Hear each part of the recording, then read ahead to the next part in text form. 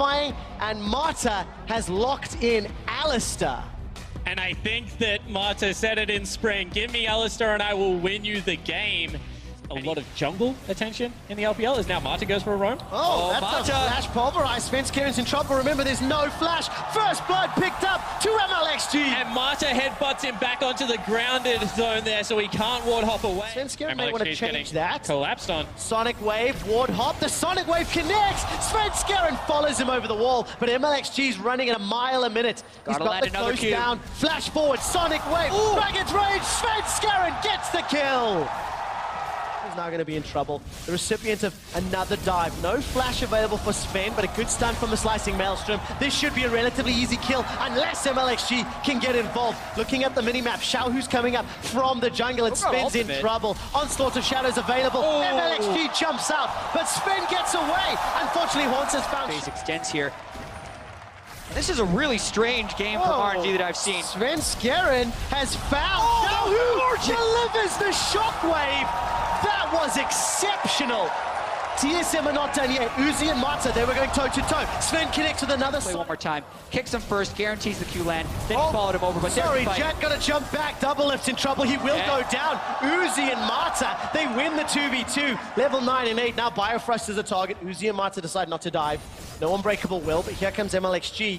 Onslaught Uzi from the looks of it. Oh, and it's happening again. This is not a replay. This is live.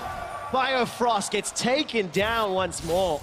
RNG really focusing the rookie on the international. Looking towards 5v5 team fighting because teams are beating them in the macro play. Speaking of which, there's the teleport from Looper. Oh, this is scary. TSM is slightly split. Haunts is not going to join yet. Marta gets a double knock-up and double lift is down. Biofrost sends out the tidal wave. It does nothing. Haunts is looking for Uzi. Svenskerin's going to find him. That's a 2-for-1 so far, but it will not matter. Shockwave gets 2. Bjergsen's forced to run for his life. A 4-for-1 in favor of RNG. And that just absolutely obliterate him if he gets close. Good damage from Svenskeren. MLXG going to use that speed boost to get up, but Bjergsen's caught. He's down. He's dead. They got him. Mata got him again. He's 100% kill participation. That was a flat. Gonna allow them access into TSM's jungle. Haunter gets caught once again. Grounded by that Cassiopeia. Xiaohu now trying to back away. Kill onto Marta. Svenskeren forced out. Red buff traded for Marta's life. So Again, looking for it on the hunt. Good flash. Oh my goodness. Three-man knockup. TSM are getting destroyed. They've already lost 2. Bjergsen and Svenskeren trying to run for their lives. The shockwave's already used. Haunter goes golden, but he's going to get taken down. Knocked up once again by Marta. Marta still with 100% kill participation. RNG go for Baron. And that was just TSM not respect. And they knew they really wanted to fight. Now RNG has 5 people at Baron. This would be a disastrous steal if Svenskeren able to get it. But Mata is so good on Alistair. The reactive flash by... And it always works out. Yeah, does seem to be the case right now. Focus down the bottom lane. Haunter just gets dropped. So easy for RNG. Onslaught of Shadows and on the hunt with Baron buff. They're pushing the tower. That's the thing. They have an Alistair ultimate light favorites against RNG, and it really depended on how well RNG had practiced since their disappointing final in the LPL. Looks like they practiced pretty well. Another easy kill. And just one more time, not respecting vision control aim, because you have to remember, Svenskeren was styling on RNG's jungler earlier on. On the hunt was thrown down, in fact. Yeah, they see Bjergsen again. Shockwave doesn't hit anybody. Bjergsen just gets run down. Cut through like a hot knife through butter.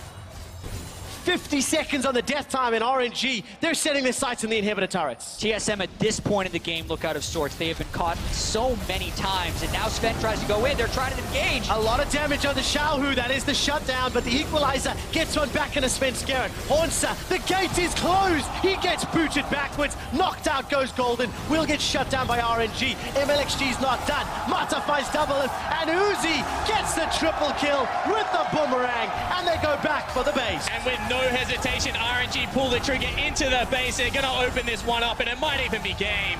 Yeah, Bjergsen's still down for 15, 40 seconds on Hanser and Doublelift. Uzi is huge, 7 kills. They're going for the game. They are indeed. The Nexus turret is the focus. MLXG's got a GA, not even gonna need it. Nexus turret number 2, RNG, take down TSM. RNG destroy the hometown heroes and are victorious against Team Solo Mid.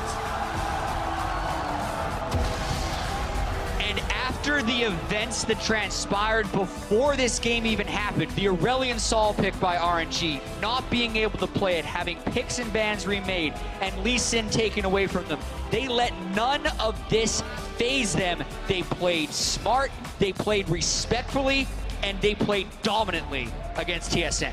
And they were willing to give up that early game advantage, continue to seed out objective after objective, 2 turrets, 2 dragons. But when they felt they were strong, they are still such a decisive team fighting team. And they really did show that against North America's best. What a message RNG have sent rippling to the world.